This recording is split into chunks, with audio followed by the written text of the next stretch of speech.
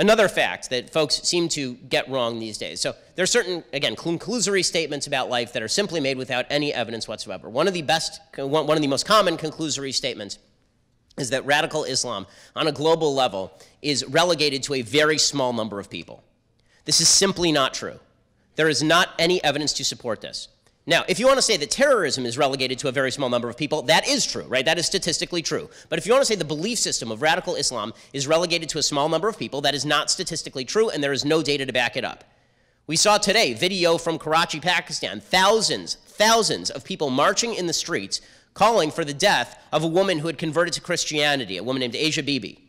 Right? This is in the capital of Pakistan, or in one of the major cities of Pakistan. Okay? This is not a small fringe minority in a lot of countries. In the West, where Muslim populations tend to be a lot more moderate, it remains a minority position to be a radical Islamist. That is not the case across the world. Okay, let's begin with a couple of definitional facts on this one. If Christians in the United States wanted to be governed by Christian theological law, we would call them radical Christians. Right? Just put it out there. Jews, the same thing. Right? If Jews said, I want a country that is governed strictly by Jewish Torah law, we would call them radical Jews.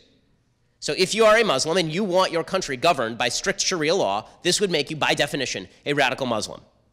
Okay, here are the percentages of radical Muslims, by that definition, who want their country to be officially governed by Sharia across the world. In Russia, 42%, Indonesia, 72%, Afghanistan, 99%, Pakistan, 84%, Bangladesh, 82%, Iraq, 91%, Palestinian territories, 89%, Egypt, 74%, Jordan, 71%, Niger, 86%, Nigeria, 71%. This is all Pew Global Research polling.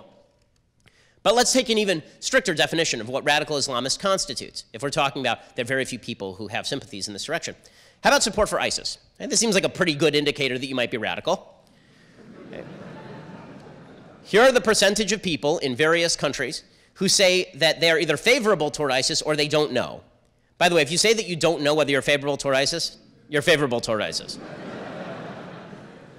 In the Palestinian territory, 16%, Indonesia, 22%, Turkey, 27%, Nigeria, 34%, Malaysia, 36%, Pakistan, a whopping 71%. Now, Western Muslims, as I said up front, are significantly more moderate than their co-religionists in other areas of the world. Still, there is a problem of radical Islam in different Western countries.